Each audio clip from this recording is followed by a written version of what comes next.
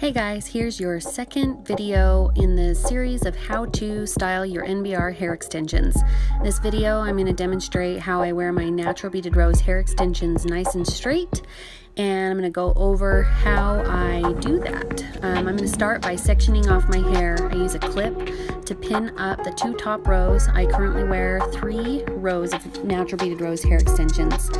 And I start by taking my flat iron and I start in the base of the row to really smooth out that cuticle in the base and the roots of my hair, and then I follow it all the way down.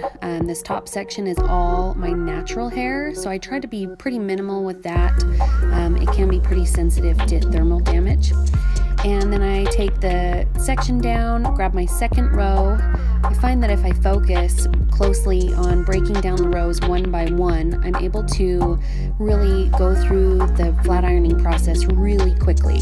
I'm using about a 360-degree flat iron here, and the key is to make it hot enough so that you only have to pass over the area that you're flat ironing one time.